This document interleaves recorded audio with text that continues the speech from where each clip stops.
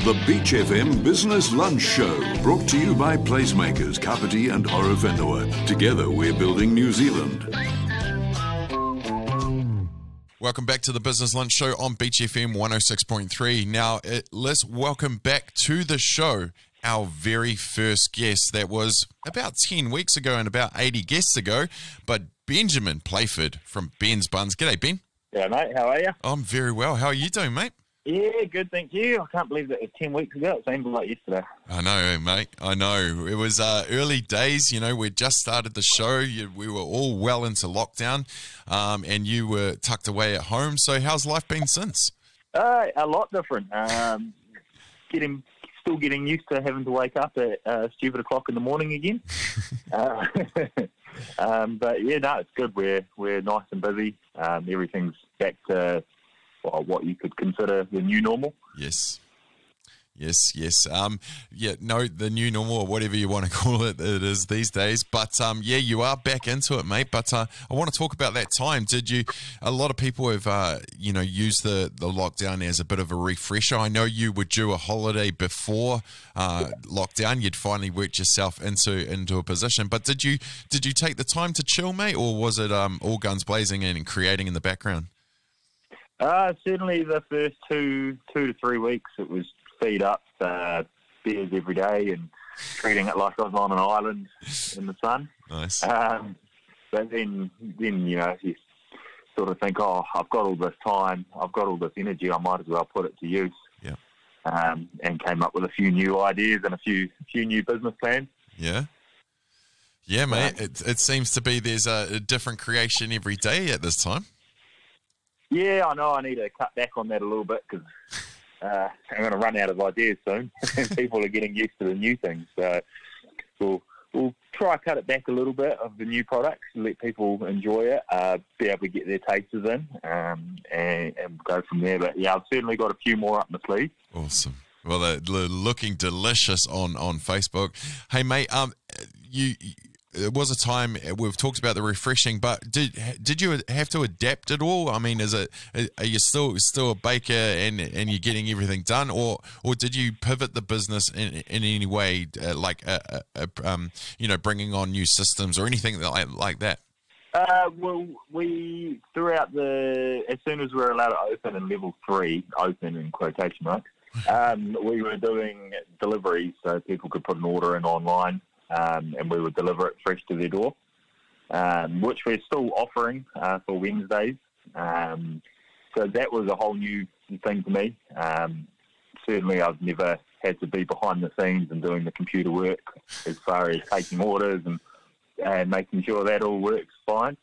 So that was certainly a challenging experience, and especially as soon as level 2 hit, we were still getting quite a few orders coming in for deliveries, as well as the shop being open, and that was a real struggle to wrap my head around and get used to. But we've got everything in motion now, and things seem to be going smoothly. Touch wood, and yeah.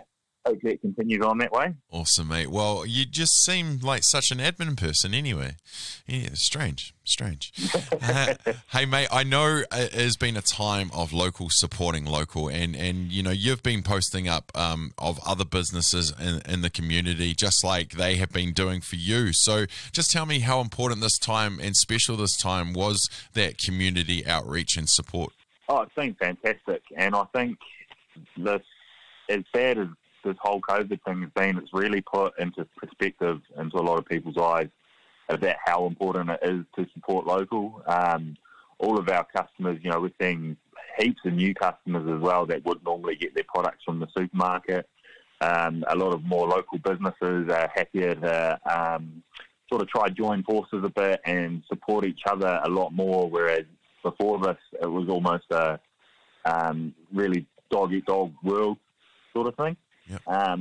But yeah, it's been fantastic. Everybody you talk to in the business world is just, absolutely gunning for you to succeed, and everyone wants to sort of collab a little bit. We've got a few more collabs coming up, mixing our products with someone else's product. I think that's certainly the way to go in the future as well. It's really great to be able to support another local business So we love doing that anytime we can. Absolutely, mate. Hey, and the more businesses I've talked to, the more Facebook pages I've liked, and the more I've seen the crossover from all the people that I've talked to, which has been absolutely fantastic. So you've been doing a bit of collab with the Good Food Society. Now tell me, they I believe won a Toyota Highlander for a year with Toyota Rutherford and Bond. Are you going to call in any favours to use that? Oh, I did enter that competition. So I was one of the unlucky ones, I guess, that didn't win it. But I've certainly been talking to Matt and asked him if I could take it for a little cruise. Nice one. Awesome, mate. Yeah, no, teaming up with him's been great. I've always wanted to introduce a low and slow meat to one of our pies. Yeah. Because it's one of my hobbies that I do when I'm not working. But I never wanted to be the one having to smoke the meat for it, because I didn't want the hobby to turn into a job. Yeah. So it's been great teaming up with him, and the product that we get from him is just constantly perfect. Oh wow. Excellent stuff, mate. Hey, I've always enjoyed the delicacies. It's been a while since I've come in, so it's definitely due, mate. But what should people look out for on the menu? Because I know you keep on adding, and I know you did say that you might calm it down. But what have been some of your favourites that you produced over this time? The smoked beef and cheese pie that we're getting the meat from the Good Food Society. That one. I'm looking at it right now. It looks gorgeous. Yeah, it punches you in the face with flavour. It's great. So that's right up there, along with our jalapeno and cream cheese croissants. Amazing.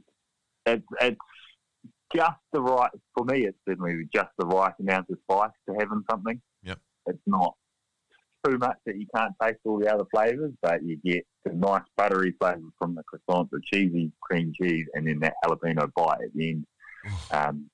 So that's right up there with one of my favourites. And we're trying to come up with a few different breads, and eventually we're going to have to look at just getting a bigger pie warmer, because we've got so many ideas for new pies, but we've just got nowhere to put them. Hey, mate, you keep on going at this route. That little shop of yours might need a bigger shop of yours. Yeah, that's certainly on the radar.